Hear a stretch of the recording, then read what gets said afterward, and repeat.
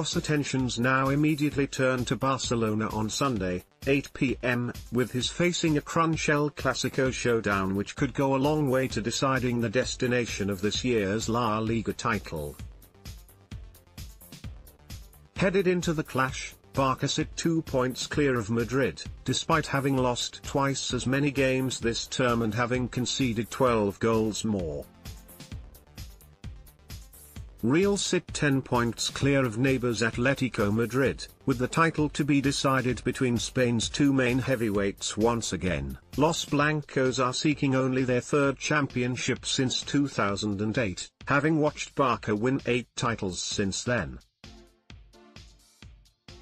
And Ramos told La Liga of the clash, "It's not just any other game." Despite there just being 3 points at stake, as there is in every game, El Clasico is a game unlike any other.